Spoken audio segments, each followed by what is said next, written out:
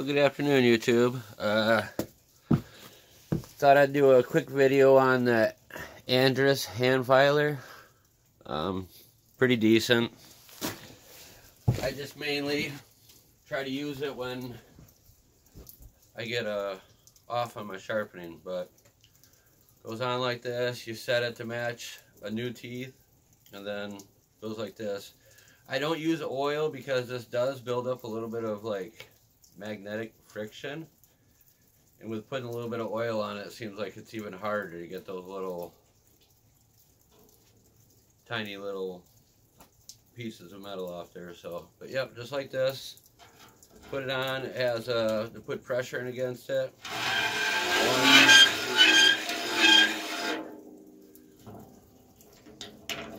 Has a little twist on the back side to tighten up to the blade.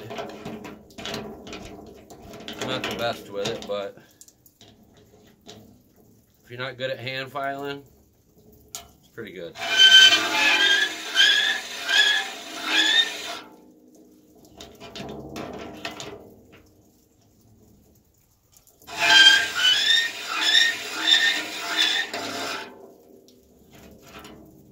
Sometimes I get one more crank than others.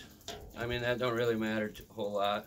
You don't want to be doing a whole lot of more than the other ones though, because that tooth will get small and then it's just pretty much doing nothing.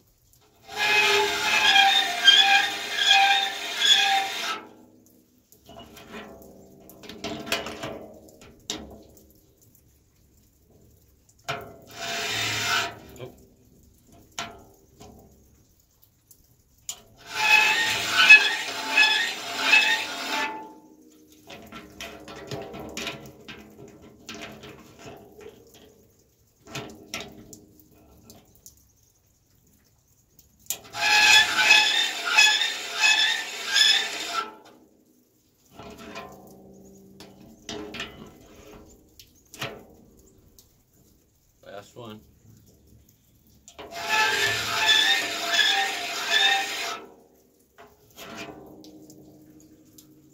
Alright, there you have it.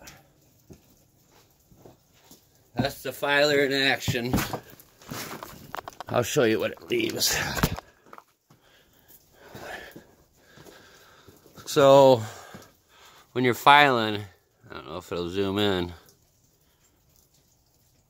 Anyways, it leaves the little shavings on the tooth. I mean, after you make a cut or two, they seem to be all gone. So I'm doing oak, so it'll leave little speckles on the first couple boards. That's nothing I can do about it. But yep, the sun's out. It said it was gonna get to 40 today. So maybe to melt some of the stuff up, I brought down my cardboard and stuff down here, and I got two fires going trying to melt some of the stuff around here. But this was all probably like 2 days ago. It was 4 inches of ice on everything.